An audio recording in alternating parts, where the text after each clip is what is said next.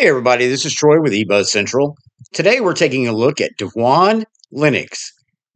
Hopefully I didn't butcher the name. It's Devuan, so I'm going to call it Devuan. It is a fork of Debian that doesn't have systemd. I do want to apologize right off the bat. For some reason it would not run in GNOME boxes, so I've opened it up in VirtualBox, and this is the best resolution I could get. I believe it's 1680 by 1050. So, before we get started, please do me a favor. Like, subscribe, or follow my channel. Doesn't cost anything. And if you end up not liking me, you can always unsubscribe. If you want to follow me on my socials, buy me a cup of coffee, or better yet, become a patron to the channel on Patreon, those links are in the description down below. So the first thing we're going to do is we're going to run over to Devuan's website. Basically says Devuan GNU+Linux is a fork of Debian without systemd that allows users to reclaim control over their system by avoiding unnecessary entanglements and ensuring Init Freedom. Devuan releases Beowulf 3.1 is what we're looking at right now. The 2.1 release has been moved to old stable status, and Jessie 1 release is now archived. It's got information about installing, contact information about the site.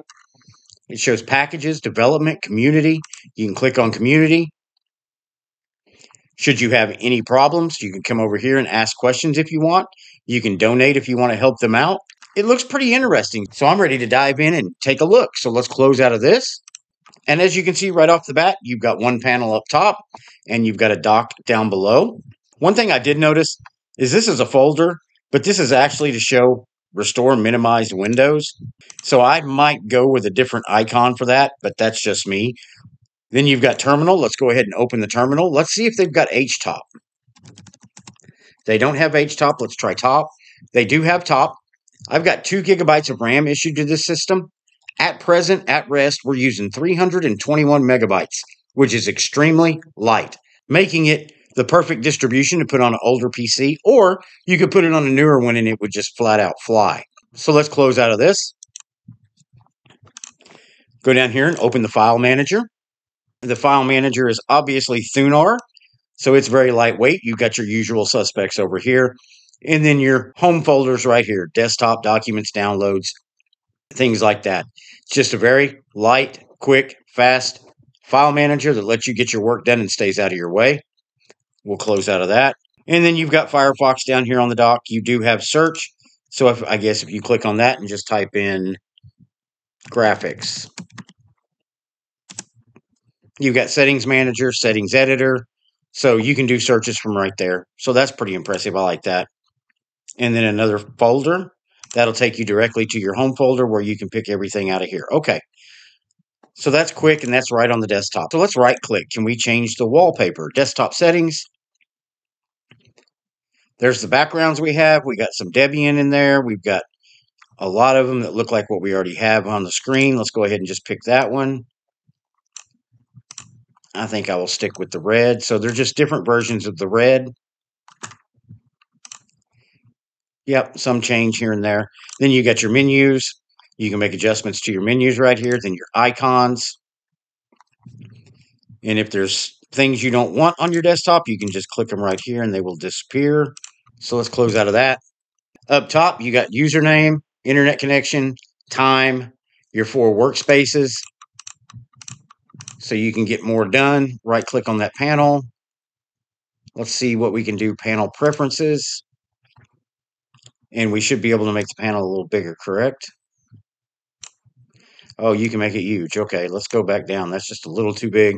So you can adjust that. You can adjust appearance, alpha. If you want to add opacity to the panel, you can. Items. Now you can put new items up here. So let's say you wanted to add an item. You just click there, find out what item you wanted to add, click it, click add, and then it'll be added up here. So just another way to customize your desktop. So let's close out of that. Let's go to the applications menu. We got run program, terminal, emulator, file manager. We already saw mail reader. You have to come down here and select the mail reader you want. And that's a terminal bound. Home, Devuan, mail does not exist. Do you want to create it? I would if I was installing it, but I'm not going to do that at the present. So that's basically a terminal mail program. You can download something else, or it may even come with Thunderbird. We'll check here in a second. Web browser settings, you've got accessibility, appearance. Let's look at appearance. So you've got Clear Looks, Phoenix, Cinnabar. You could change this to anything you wanted to. So what if we went industrial? Okay, that changes things up. Takes that red U off of everything. We could go to Redmond. No, I'm not going to do the Windows look. I'm just going to stick with what it's on. Icons, we got Cinnabar icons. You can go with Gnome. You could go with Tango. Let's try Tango. There we go. See down here now? It's like a pad for a desk. So that's, yeah, I'm going to leave that. Fonts, size 10. Let's custom DPI them. Make them a little bigger. Okay. Or toolbar style, icons, menus and buttons. Show images on buttons. You unclick that. You could take the images. Okay. As you see down here, the images disappear off of the buttons. And then event sounds. So that's appearance. Let's close out of that. Let's go back down to settings. You got panel, power manager, sessions, window manager tweaks, accessories, application finder, bulk rename, Thunar, development, icon browser, education, LibreOffice Math, graphics, LibreOffice Draw, Ristretto image viewer, internet, Firefox, Mutt, multimedia, Parole media player, Xfalso, Pulse audio controls, Office. You got the LibreOffice suite. Other, you got larger fonts, smaller fonts, system, refract a snapshot, Synaptic Package Manager. There you go. Let's open up Synaptic Package Manager. This is where you'd go to add your software.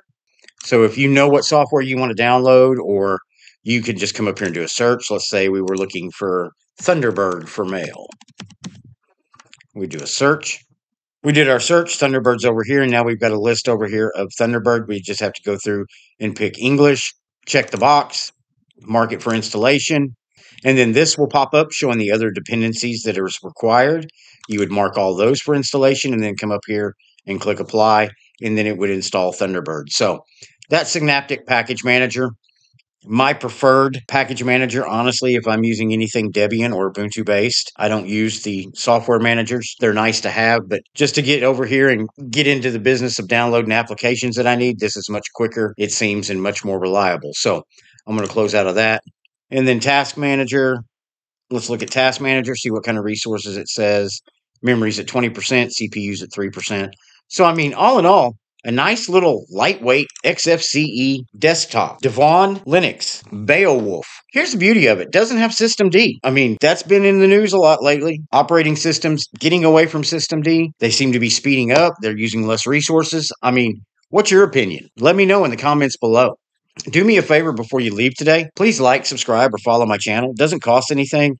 And if you end up not liking me, you can always unsubscribe. If you want to follow me on my socials, maybe buy me a cup of coffee, or better yet, become a patron to the channel over on Patreon. Those links are in the description below. Thank you for watching the video, and I'll see you in the next video.